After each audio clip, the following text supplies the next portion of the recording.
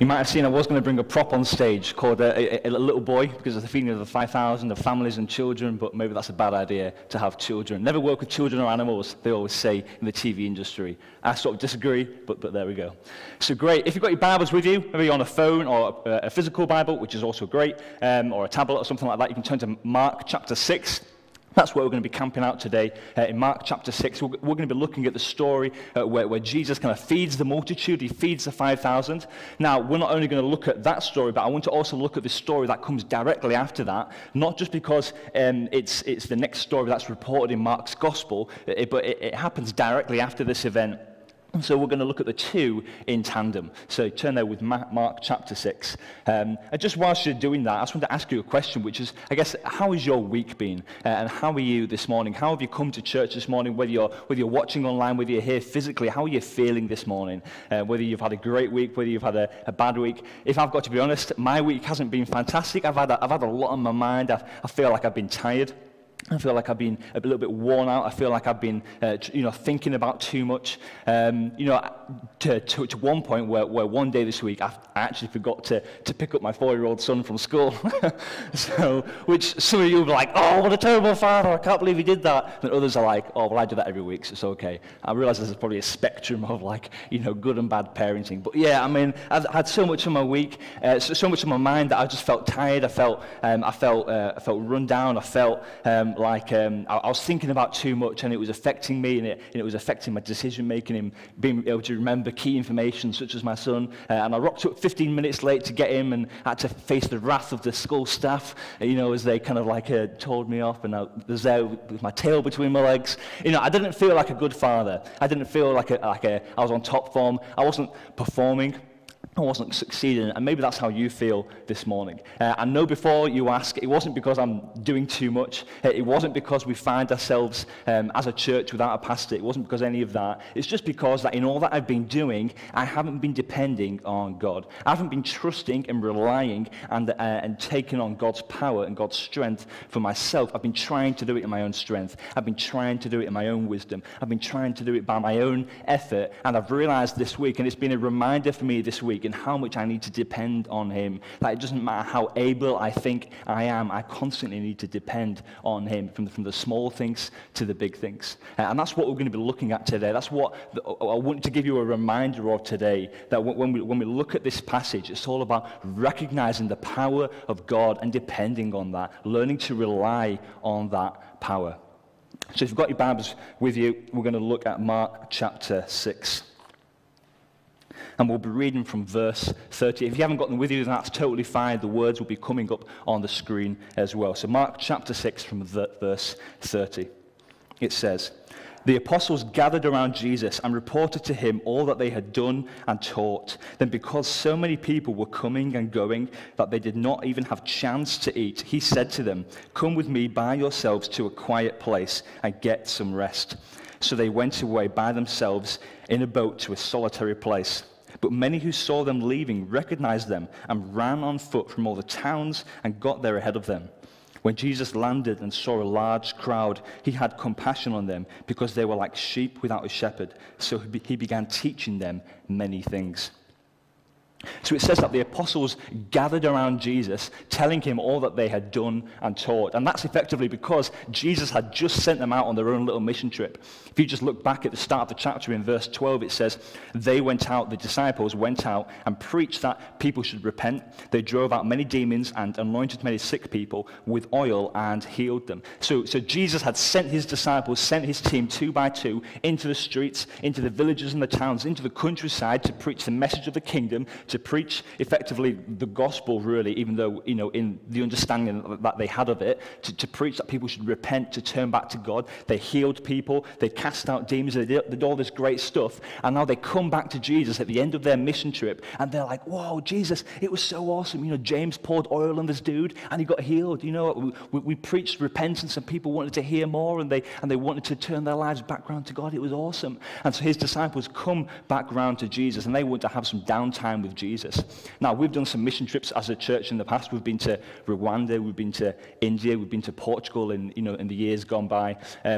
Being on mission, and what you know from mission is that when you go out as a team and you go out doing stuff for Jesus, and then you kind of come back and you might feel a little bit tired, you might feel a little bit worn out, sort of like how I did this week, and you kind of feel like you want some downtime. But even when they come back to Jesus after being out serving and ministering, they come back to Jesus, and that's not what they get. It says that there were so many people coming and going that they didn't even have chance to eat. They didn't have chance to eat because so many people were wanting to see Jesus. So many people were wanting to hear Jesus' teaching, were wanting to be healed by him, were wanting to be ministered to by him. And the disciples were so busy serving and ministering and helping Jesus in his ministry. Not that he needed that much help, really, was it? But they didn't even have a chance to eat. They were tired. They were hungry, but they were willing to serve. They were being stretched. And so Jesus sees this. Jesus sees, hey, guys, you're looking a bit weary. You're looking a bit tired. You're looking a bit hungry. Let's go and find a place to eat. Let's go and find a place to rest. He says, come with me by yourselves to a quiet place and get some rest. Hey, let's go to that villa up in the mountains. Let's go and chill out by the pool. Let's just go and get some downtime, just me and the boys, and we'll go and chill out, okay? Now, we know that's not going to happen, because we know that they're going to get in a boat, they're going to sail across the lake, and the crowds are going to beat them there. And so they get to the other side of the lake, they step off the boat, and the crowds are there waiting for them. And so you can imagine how the disciples might feel. They might feel, oh man, come on, give us a break. Give us a break. Like, we just spent ages ministering to you and serving you. We didn't even have a chance to eat. We're tired, we're hungry, and now we've got to spend time serving you. What's happening here? The disciples are being stretched.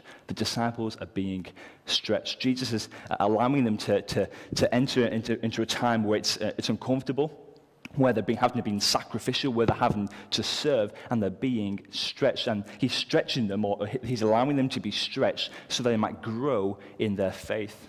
You see, where stretching occurs, growth occurs. You see, many of you might have been a Christian for like a long, long time, but you might feel like you haven't really grown a whole lot in your faith. And probably the reason why is that you've never really been stretched. You haven't really said yes. You've never really gotten involved. You've never really kind of signed up to things or pushed yourself. And in not just in faith, not just in Christianity, but in all spheres of life, if we don't stretch ourselves, we don't grow. But where stretching occurs, growth occurs.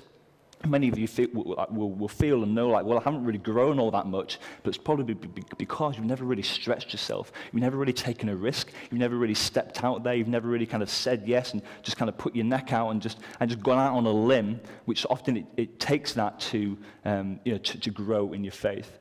I remember when I was about 18 and 19, I was serving in my back home church in Bradford.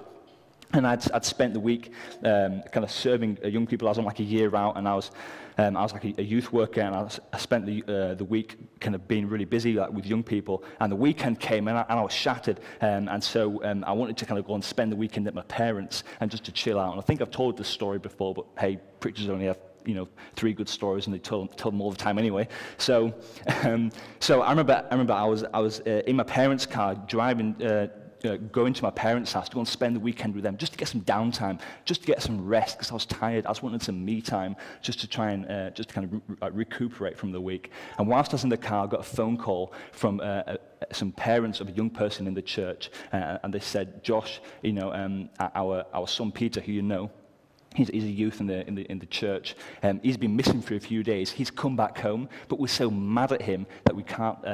We don't want him to stay at our house. We're just so mad at him that we can't have him stay around at our house. So I said, hey, he can come and stay at mine. That's totally fine. So I remember being in the car. I remember arriving at my parents' house, wanting to rest, wanting just to chill out. I remember getting out of the car, walking straight to the train station, and getting a train right back to where I came from, just so that this kid could come and stay at my house. And that wasn't a big, great thing. I was just willing to serve, but it was sort of like that. I was like, I needed some personal rest and some personal kind of gratification, but now was not the time. And the same thing was for the disciples. Now wasn't the time. Now wasn't the time just to meet their own needs. Now was the time to serve. And that opportunity might come up in your life as well, where God says, hey, now's not the time for you just to be looking to your own needs and your own desires. Now's the time to serve. Just as we have right now, like, I don't know if we've got a camera shot, we've had the camera shot of the food yet. Thank you so much for everyone that's been given to the Olive Branch and to SafeNet. We're going to be dropping that stuff off tomorrow. But just like this, is like, now is not the time just to seek to our own desires and our own needs. Now is the time to serve. Now is the time to be stretched. So they all kind of get there, other side of the lake, and they're ready to serve. And, Jesus has a different attitude. The disciples might be a bit disgruntled that the crowds are there, but Jesus doesn't. It says, when he saw them, he had compassion on them because they were like sheep without a shepherd. That they were like sheep without a shepherd, that they desperately needed teaching, they desperately needed guidance, they desperately needed counsel and leadership as a people. And that's just so like us as a society, as a culture, isn't it? Is that we live in a culture which is just deconstructing some of like the long-held and firmly held values that we've had for a long, long time. Values like gender and marriage and sexuality and all these different things and objective truth, things that we thought were quite solid before, are now just kind of being disassembled, and so we don't actually know what's true anymore. We don't really know what's right anymore. We're not quite sure what's good and what's right, and so we need shepherding. We need to submit ourselves to God and say, God, show us what is good, show us what is right, show us what is true, because we need shepherding. Otherwise, we are like sheep without a shepherd. We have like big media corporations like Facebook and Google, which fight for our attention online, wanting us to watch one more video, to watch another advert, to create more money for their advertisers, and we live an online life, and we need shepherding, don't we? We need showing what is right and good and true in life, both corporately and personally. And so Jesus is willing to shepherd them. Jesus is willing to teach them, to lead them, to guide them, that they would submit to his higher power. Okay, so Jesus sat there teaching them for hours and hours. The day goes on. Then it says in verse 35, by this time, it was late in the day, so his disciples came to him. This is a remote place, they said, and it's already very late. Send the people away so they can go to the surrounding countryside and villages and buy themselves something to eat. But he said to them, you give them something to eat. They said to him, that would take 8 months of a man's wages. Are we to go and spend that much on bread and give it to them to eat? So the disciples encounter a problem. Jesus is sat there teaching for hours and hours. It's getting pretty late in the day. It's getting to like 8 o'clock, 9 o'clock in the evening. The sun's just kind of going down. And they're saying, Jesus, hey, it's getting pretty late. These people haven't had anything to eat. It's going to get dark soon. It's going to get safe. These people need to get back to their homes. They've walked miles and miles to come to this place. So they're raising, like a decent problem. They're raising like a rational issue here. And Jesus just kind of bounces it back onto them, and just raises this crazy kind of statement. He says, hey, you give them something to eat. And they're like, what? Are you crazy, Jesus? We can't give them something to eat. And actually, in the other gospel, it says that Philip actually comes up with the amount of money that it would take to feed all the people. So he's like the accountant in the group. He's the nerdy one. So he does a quick head count. So many thousand times by this. What? That would take 8 months of a man's wages. In today's world, what would be like, I don't know, it depends how much you earn, but 10, 15, 20 grand, I don't know, say £10,000, £15,000 to feed lunch for a load of people, to feed lunch for thousands of people. It's a lot of money. Nobody has that amount of money to spare unless you're very, very, very wealthy, which these weren't. And so they encounter this problem, and Jesus bounces it back on them, and he says, hey, you give them something to eat. And they come back with an objection. They come back with a point of contention. Hey, Jesus, it can't be done. They come back with a point of possibility and cost. They say, hey, Jesus, it can't be done. It's impossible. I'm not willing to do that. And of cost as well. It costs too much. It's too high. The problem is too big. The cost is too high. And isn't that like how often we respond to God in our lives? That when he's challenging us to do something, or when he's putting us in a testing situation, we respond back to him. We object to him with possibility and cost. We say, God, it's not possible. I can't do that. I can't do that. I'm too weak. I'm too vulnerable. I haven't learned that yet. I'm not bold enough. I'm not brave enough to step out. I'm not brave enough to take on that responsibility yet. Or it costs too high. I'm too busy, God. I'm too busy. I've got too much on my plate right now. Hey, I'll call them next week. Hey, I'll send that email next week. Hey, I'll do what I need to do tomorrow. And we procrastinate, don't we? And we just push it off, and we constantly give God an excuse as to why we're not living to the calling that he has called us for. And we say, hey, it's not possible. It costs too much. Yet we know that the reality is that to see a move of God in our life often comes with a cost, doesn't it? it often comes with a cost. And if you want to see your marriage strengthened, it might come with the cost of not working 60 hours a week so you can actually spend time with your spouse. If you want to see your friendships restored and built back from being broken, it might come with the cost of confessing your sin and seeking forgiveness. If you want to see a move of God in your mental health, it might come with the cost of, opening up to a close friend or seeking guidance and seeking help in what you're struggling with. If you want to see a move of God in your own life, if you want to find forgiveness and salvation in God itself, it comes with the cost of giving your life to Him. Not all that comes free in this world. And that's true of things not just practically, but kind of spiritually as well, is that there's always a cost. But the question is, are we willing to pay it? Are we willing to take a step of faith and say, hey, okay, I'm willing to try it. I'm willing to give it a go. God, test me. So here they come back with this question. They say, hey, Jesus, it can't be done. It would take 8 months of a man's wages. Now, thankfully, Jesus knows what he's already going to do. He's already got a plan up his sleeve. He's already provided the answer. And so it says in verse 38, how many loaves do you have? He asked. Go and see. When they found out, they said, 5 and 2 fish. Then Jesus directed them to have all the people sit down in groups on the green grass. So they sat down in groups of hundreds and fifties, taking the 5 loaves and the 2 fish, and looking up to heaven, he gave thanks and broke the loaves. Then he gave them to his disciples to set before the people. He also divided the 2 fish among them all. They all ate and were satisfied, and the disciples picked up 12 basketfuls of broken pieces and of bread and fish. The number of the men who had eaten was 5,000. So we can see that Jesus, who is God, Jesus takes the bread, he takes the fish, and actually that's a point just there, isn't it? He said, hey, go and find out what you've got. What have you got? And the disciples come back and they say, okay, Jesus, we've got 2 fish and 5 rolls of bread. And when they say rolls of bread, they don't mean like the tiger loaves, that can feed like a family of 6. They mean like the little like ciabatta rolls, something like that. So they've got like 5 loaves, 5 little bread rolls, and 2 fish. So even there's a point there in saying, hey, what have you got to work with? What have you got to work with? What's in your hands? What has God already given you? You might be in a dead-end job. Yeah, you might be on a zero-hour contract. But hey, it's still a job. It's still a great place to start with. So let's be thankful for the things that God has given us in life. So Jesus takes these things and then he just starts to distribute them amongst his disciples. So first of all, he offers it up to God and he thanks it, he breaks it, then he distributes it amongst his disciples and amongst the crowd. And we have this amazing picture of the gospel, that just as he broke the bread and he distributed it amongst the people, so he will also be broken, and that he will be distributed among the nations. It's a picture of the gospel, isn't it? That Jesus' body would be broken, that his blood would be shed so that all can be blessed, so that all can find satisfaction, so that all can find peace and to fill that hunger in our soul.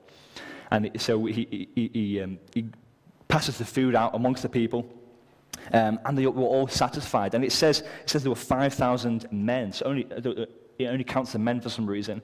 But so you can tell that there's probably a lot more people than that. Counting women and children, it must have been maybe 15,000, 20,000 people, a lot of people, huge amounts of people, and yet they were all filled and were satisfied. And you see, what's happening here is that Jesus is mimicking God right at the very start of creation. You see, right at the very start, when God exerted his creative power, when he created the earth and the universe, when he created the stars and the moon and the sun in the sky, when he created the water and the mountains and the trees and the fish in the sea and the animals in the land and the birds in the air, he's exerting his creative power. So Jesus is doing the very same thing here. He's creating. He's creating something out of nothing. Now, some of you might say back to me, "Oh, well, Josh, he didn't create it out of nothing. He had 5 loaves and 2 fish." Well, yes, he did have 5 loaves and 2 fish, but he didn't give each person a crumb, and they were miraculously filled, were they? Because it says that they filled up basketfuls of bits left over. So the point being is that he created matter. He exerted his creative divine power, his godly power, and just created food to bless the people. Like his divine power, his godly power, his creative power is on display. He's mimicking God's power right at the very start of creation because he is God. He is the Son of God. He is the divine one.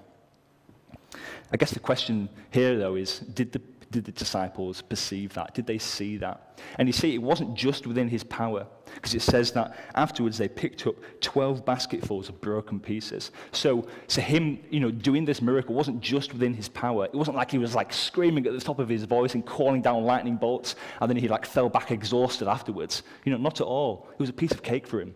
But it wasn't a piece of cake, it was a piece of bread and fish.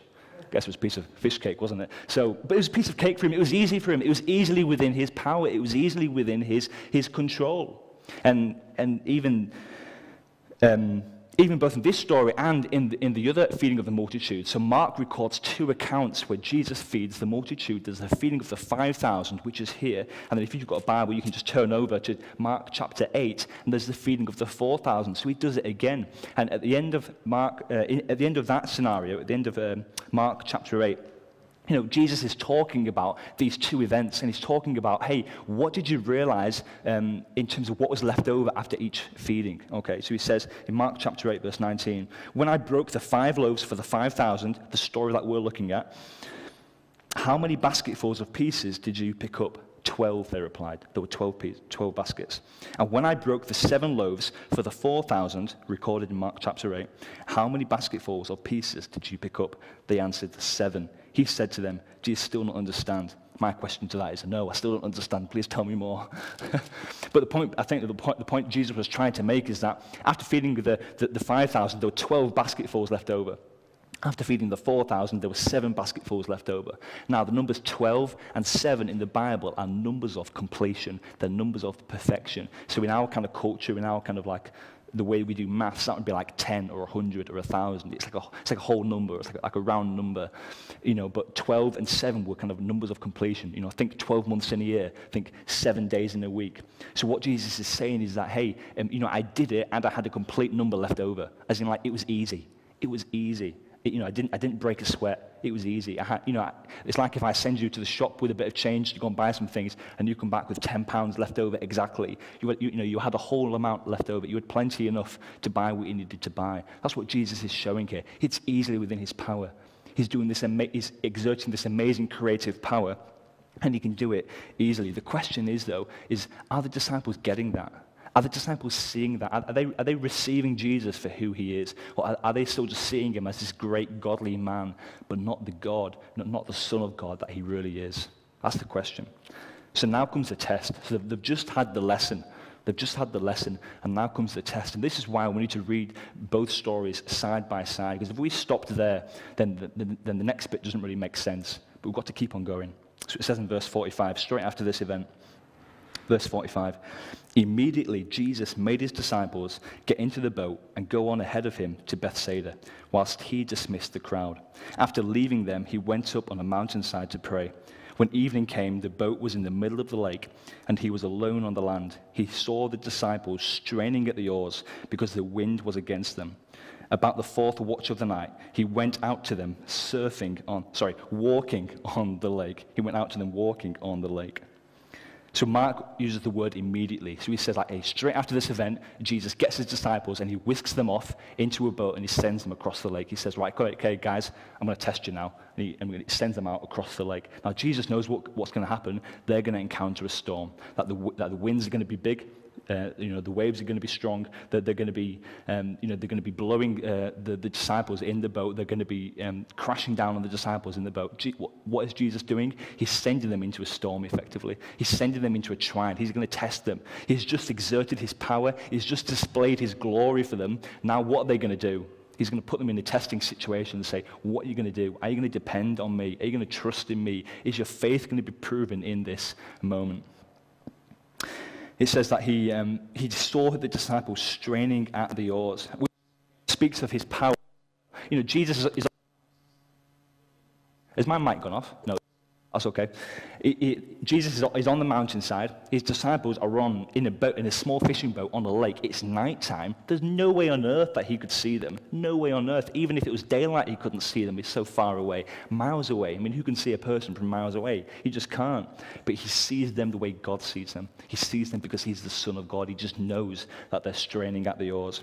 And that Greek word for straining, it can also be translated as tormented or tortured or buffeted, almost like when a boxer is like on the ropes in the ring and his opponent is just dealing blow after blow into his side, into his head. They're being buffeted by the waves, as in the wind of the waves are just buffeting against them, just knocking them from side to side and to side. And they're getting really tired, they're getting really stressed, they're getting exhausted.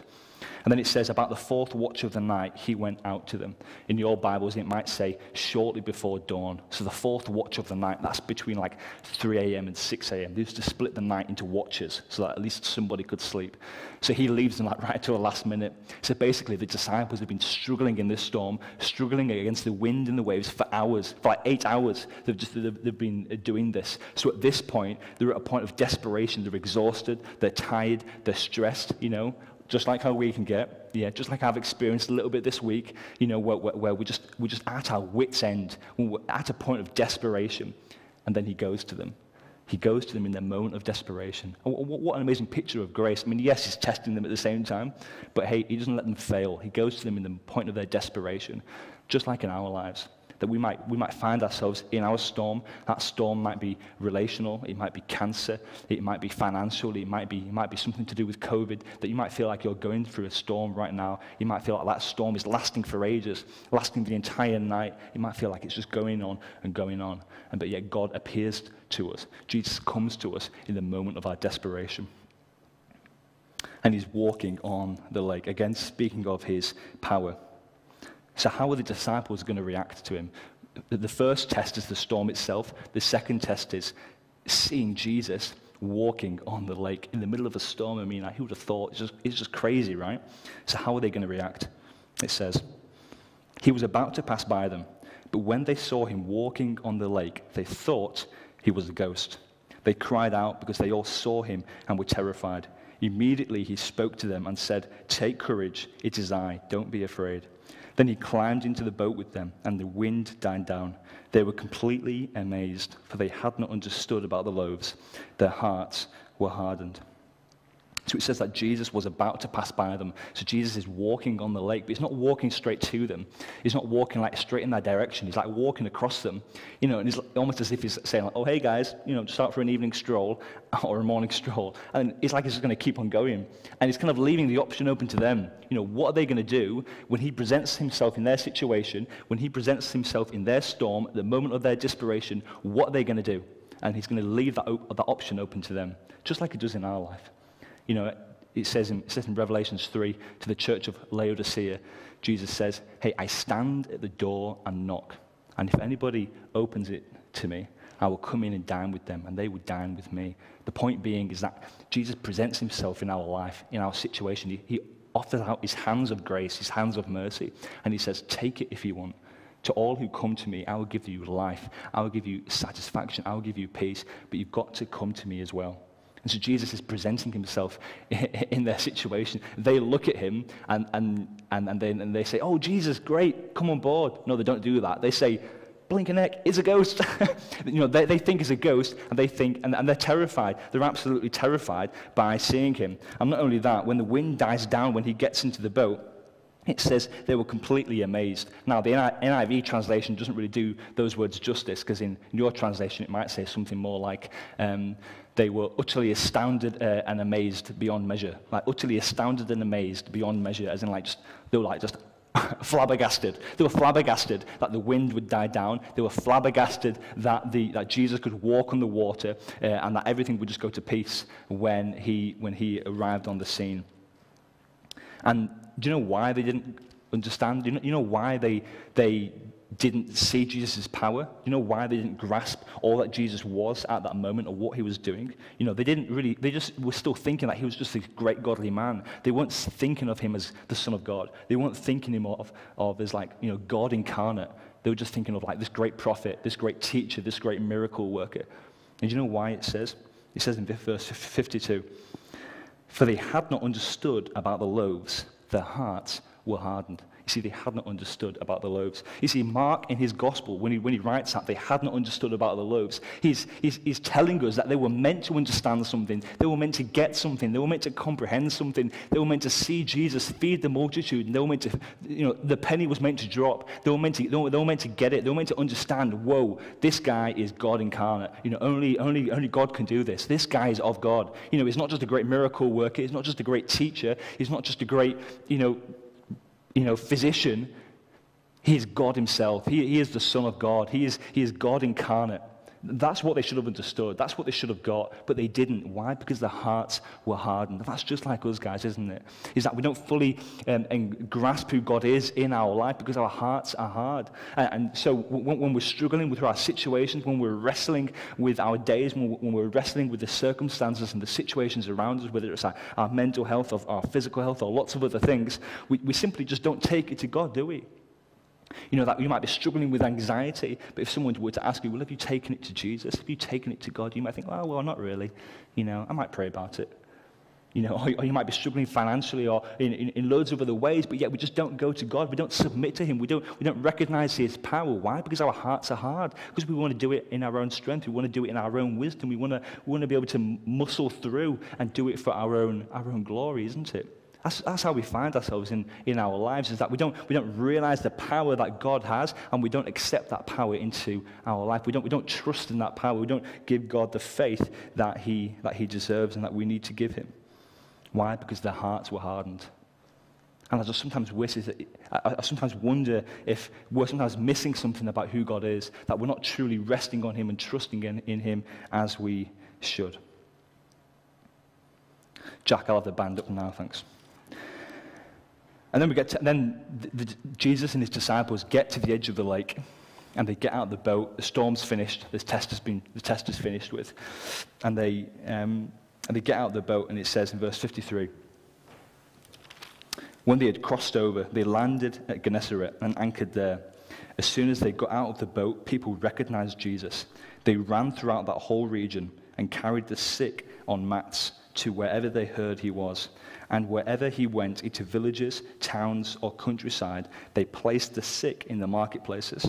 They begged him to let them touch even the edge of his cloak, and all who touched him were healed. The kind of people that really recognize the power that Jesus had? The sick and the broken. Jesus landed in this town called Gennesaret, in this region called Gennesaret, and people came to him from all over. They carried the sick on mats, and they said they begged just to even touch the edge of his cloak, and all who touched him were healed. And it reminds us of that story of the woman with the issue of blood, fighting her way through the crowds, crawling up to Jesus, saying, if I just touch the edge of his cloak, I will be healed. And she was. And yet that doesn't just happen once. It happens to every single person who came that day that they trusted in Jesus. Why is it that the people who were sick and broken, the people who were hurting, the people who had some issues in their life, they could see the power of Jesus? They knew who he was. They expressed it very clearly. They just said, hey, I just need to touch the edge of his cloak and I'll be healed. That's the faith that they had in who he was. They recognized his divinity. They recognized his power. And I think it's really because when you've got less in your hands to begin with, it's easier to cling on to Jesus, isn't it? When you've got less heartstrings attached to things in the world and the things around you, it's easier to attach those to Jesus. It's easier to hold on to Jesus and to recognize his power. When our hands are full of stuff, when our hands are full of riches and wealth and distractions and things in life that turn us away from God, it's longer and it's harder to get rid of all those things and just to hold on to Jesus. That's why Jesus says in the Gospels, it's easier for a camel, like an actual camel, to pass through the eye of a needle than it is for a rich man to enter the kingdom of God. Not because he has more sin, but because his heart is attached to the things of his world. The heart is attached to his riches, and you've got to cut those ties off before they can be tied to Jesus. And in the Beatitudes, Jesus says, blessed are the poor in spirit, for yours is the kingdom of God. Is that when you're poor in spirit, when things aren't going right for you, that's not always a bad place to be. Because in that moment of desperation, you can rely on Jesus like never before. You can experience his power like never before. You can experience his faithfulness like never before. That's been blessed. That's been blessed to do that. And yeah, your situations will be painful. Yeah, the storm will be hard. Yes, the winds and the waves of life and your circumstances and your health and your mental health and your relationships might be crashing around you. But in that moment of your desperation, you can have your faith in God. You can recognize the power that Jesus has and have that for yourself. So that's a reminder I want to cast out for you guys today, is that are we really grasping how powerful God is, how awesome he is, and are we absorbing that into our life? Or are we kind of distracted by menial things? You know, one of the reasons why I think the disciples and the crowds didn't get it, it says later in John 6, when John records this event, the feeding of the 5,000, the people came back after being fed, and Jesus says, "You do not come back to me because you saw a miracle. You came back because you ate the loaves and had your fill." Essentially, Jesus is saying, hey, you just want another free meal. You know, you didn't witness the miracle. You didn't see the miracle. You were distracted by the meal. And to be honest, I might have been distracted as well. I mean, think about it. You know, the sun was going down. Mark even reports that they were sat on green grass. It says he directed them to have all the people sit down in groups on the green grass. Mark reports the grass was green. Okay, so the sun's going down, they're sat on green grass, and they're given this free meal of bread and fish. Hey, you know, I'd like to sit on green grass at sunset, eating a nice salmon sandwich. Hey, it'd be nice. Nice bit of sweet chili sauce. It'd be lovely. It was a pleasurable experience. It was a good experience. And part of that, they couldn't see the miracle. They couldn't see Jesus because they were distracted by the pleasurable experience. Yet those who were broken, those who were hurting, they could easily see him. So let's not be distracted by the things in our life. Yes, all the things in our life are good. All the good stuff in our life is not to be wasted. It's to be used.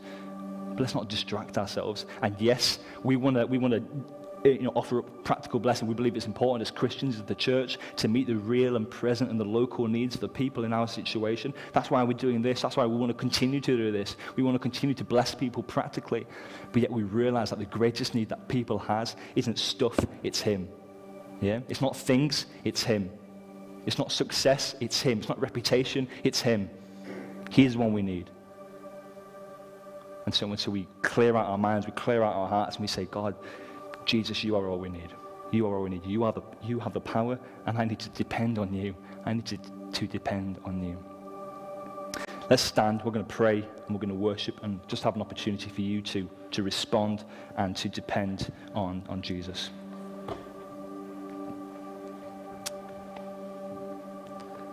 Yeah, Lord, we just thank you for your grace. We just thank you for your mercy, God. We just thank you, God, that in the depths of our sin, God, that you reached down, Lord. You reached your hand down into the depths of our sin, God, into our depravity, God, into the muck and the mire and the mess of our situation, God.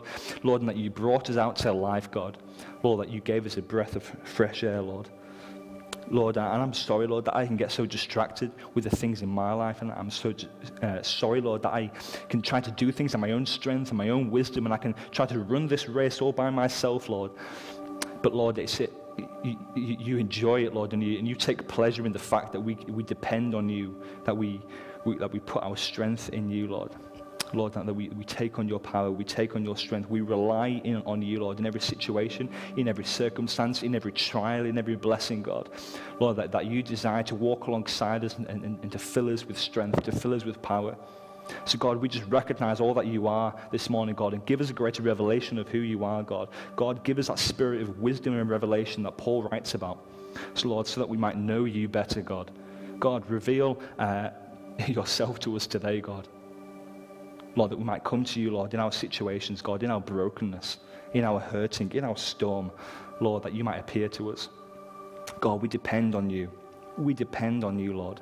So, God, just strengthen us day by day, Lord, that we might walk according to your pleasure, that we might live lives that are glorifying to you, God, that we might live lives, God, that bless others and are not so self-focused. Lord, we love you. We love you. So, God, just be with us by your presence today. In Jesus' name. Amen.